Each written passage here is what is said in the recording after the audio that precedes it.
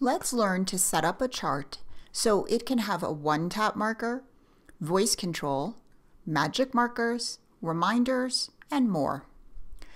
To begin, in your project, tap Setup.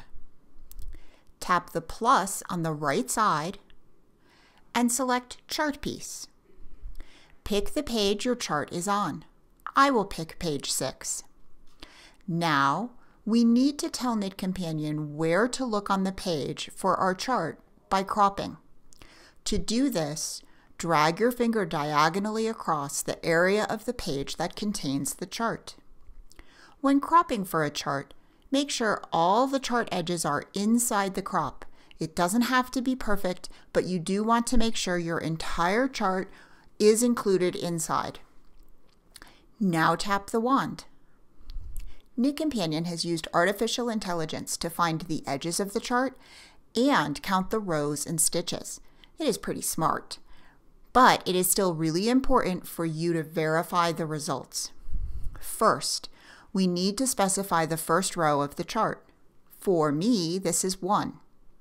My chart counts 1, 2, 3, so I will leave count by at 1. If your chart counts 1, 3, 5, set count by to 2.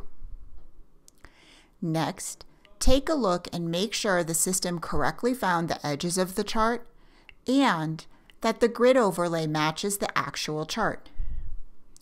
Ours is perfect, but you can always manually adjust if needed. Let's do this again. I'll tap the blue plus and pick Chart Piece. This time, I'll select page 8. I need to rotate this page. Now I'll drag to tell Casey which chart I want, so for now I'll pick the top chart. Notice I'm not keeping these extra lines around the chart. This will help it find the true edges of the chart. Tap the wand.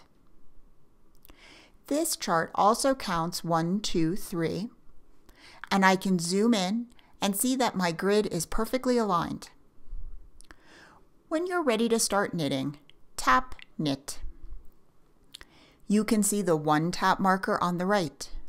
When I tap it, it automatically moves my marker to the next row, and voice controls are available if I want to turn them on.